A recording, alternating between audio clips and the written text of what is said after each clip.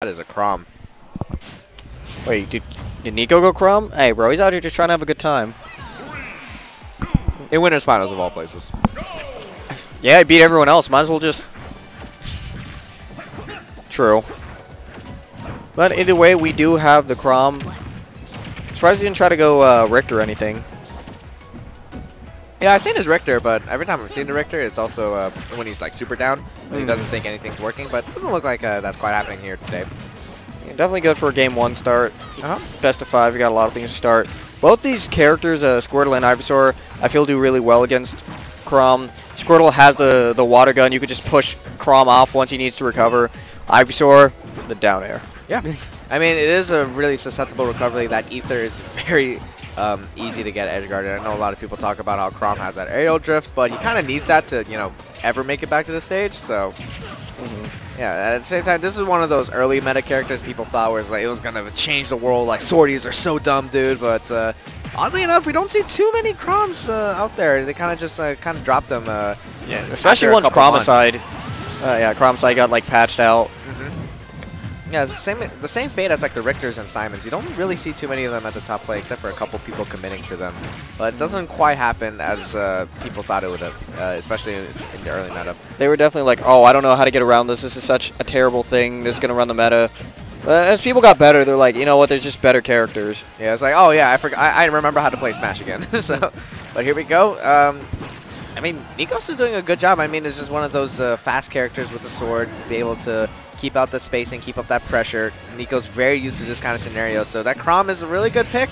Yeah, Nicko made really quick use of Eon's Charizard right there with the down tilt. Just kept pushing him off to a point where he couldn't even recover. Ooh, going the wrong way, too. Yeah, that's the weird thing about Ultimate sometimes. Sometimes you get these weird turnarounds that you did not mean to do at all. You know, like when you... Oh, no.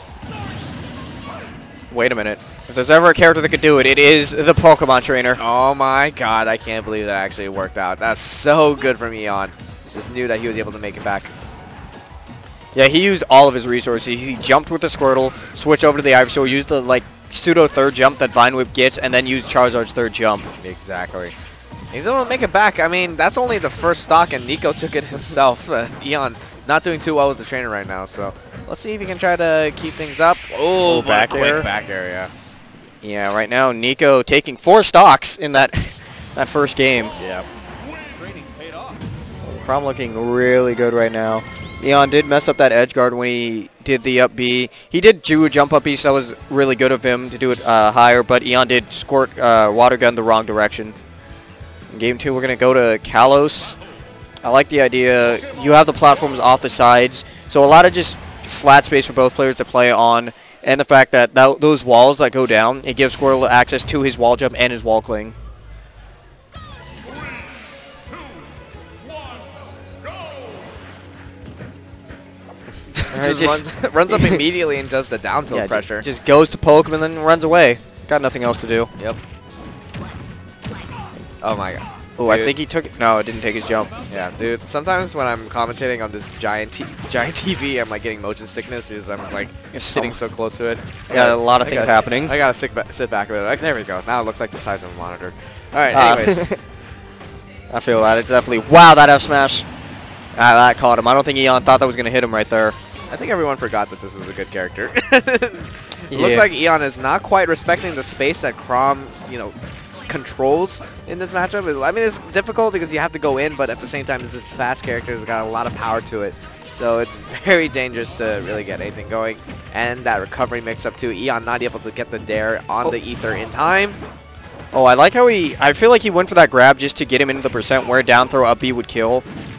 And he did eventually get the re-grab, but unfortunately it wasn't going to work out for him. Back air, caught him drifting away, but DI not going to kill him just yet. Oh, and the dare, not able to get forward smash afterwards. Dancing Blade, gonna come, or double edge dance. I don't know which one it is for Chrom. He's like every character in Fire Emblem. Me neither. I don't even play Fire Emblem. I just say side B.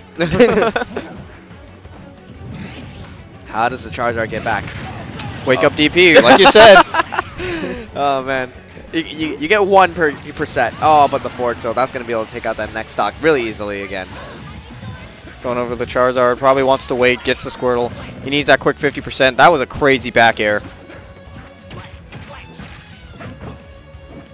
Ooh, I like how Nicko is really just like poking him and then waiting to see what Eon's going to do. And Eon's respecting it too. Alright, the no fair train's come out, but he's going to be able to get it this time around. And I like that. Uses the Kalos platform just to regain his double jump after the air dodge and comes back into the fray. Yeah, I don't think Eon really thought about that part. It gives a character like Chrom with that linear recovery an extra layer to kind of get through. Big F smash coming in, not going to kill though. Edge guard's going to come in. Not quite. Ooh, grabbing him himself. Eon looking for him grab, but not going to hit it either. Oh, I like that attempt. Oh, but the forward tilt will be able to do it, yeah. Yeah, Nicko going up 2-0 with the Chrom. I feel like Eon's now going to probably go over to the Fox, or maybe just try it out again. One more trainer. He knows he beat everyone else here. Maybe he's going to just stick it out. If he gets 3 out, he's like, all right, I'll just give it another shot in Grands. Yep, we'll have to see, though. Okay, there we go. Yeah. Nicko sticking with the Chrom. Yeah, Strawberry Fox coming in. Yep. Alright, going back to Kalos. Let's see how this goes. I'm actually curious to see how... I mean, I just don't get to see a whole lot of Chrom in general. Just, I don't know if it's our region or what, but I feel like no one plays this character, so... Let's see how this goes down. And Chrom definitely... Right now, he's just being considered that early meta character. Everyone's just like, oh, I could play these other swordies like Ike, like Lucina, but... You know, Chrom's still a very big threat. He just has so many tools. And if you just don't space something correctly, then you might die really early. At the same time, if you don't space something correctly as Chrom, then you might die really early as well. Anyways, here we go. Goes for the up tilt into the fairs. And the movement from these two is so quick, but just barely gets in with that back air to be able to close that out. It just seems like Eon's not really... It doesn't look like he understands what Chrom could do. He's kind of getting hit by a lot of these hitboxes that Nicko is throwing out. Yeah. I mean... I don't really know what they were thinking when they were making this character. It's like, oh, let's just have a constant hitbox instead of the weak hitbox that Roy has. But Roy had the frame data to make up for that. Now it's just kind of just big hitboxes everywhere. And it come out quick, too. So a lot of people are going to get caught off guard by that. Yeah. But a lot of people still do consider Roy better. It's an ongoing debate. Yeah. Ooh, up out of shield. Yeah, very nice stuff. And just catches him. I mean, I think just in the range category, of course, Chrom is going to win here. And is able to keep up those juggles, and it's not going to work too well against Fox's tiny limbs. And up out of shield for characters like Chrom and Ike are still really good. It does a lot of damage. So it's not an uncommon thing you see that characters like that do. Calling out the up tilt. Wow, missed tech into forward tilt. Very nice stuff. Tries to catch them on the edge guard. Doesn't quite happen. Back air is going to come in. Bad angle to come at. But he respects the recovery there. I'm surprised Eon didn't try to go for a parry on the up B. That's one of those times where you really should go for it. Get a parry, maybe just get an F tilt or something. Right. Boy's trying to use it, just runs past him, gets a pivot F smash.